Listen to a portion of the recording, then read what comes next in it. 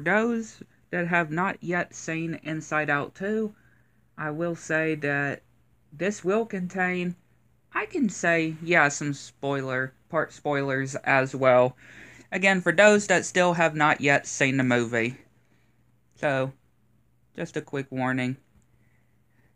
Now, there is a scene in Inside Out 2 that I just absolutely love that references three cartoon characters in one. And it revolves around the scene when joy, sadness, fear, disgust, anger get sent away to the vault.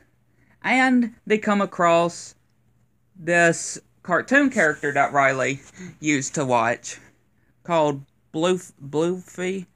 I always have a hard time pronouncing his name, but and has his companion Pouchy, and they say, "Oh, Pouchy," and everybody says, "Oh, Pouchy," and yeah, he comes pretty much like Toodles. Yeah, it's pretty much referencing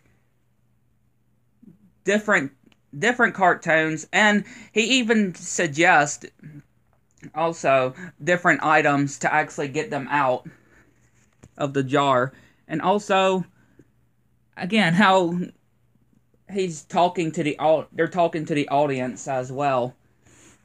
And, like, do you see a way out for them to get out? Again, when I saw this in theaters, I just absolutely loved it because it immediately reminded me of, number one, it's a reference to Mickey Mouse Clubhouse, right? Immediately. It's a reference to Mickey Mouse Clubhouse with Mickey and Toodles. Number two, it's a reference to Dora the Explorer, right? It's a reference to Dora the Explorer. And number three, it is a reference to Blue's Clues. Yes. It is a reference to three different cartoons in one. Again, one of my absolute favorite scenes in this movie, because of how not unexpected it is, right? I mean, again, you cannot tell me that they are definitely not, I wouldn't say ripping off, but, you know, making fun of Mickey Mouse Clubhouse, Dora the Explorer, and Blue's Clues with these scenes in particular.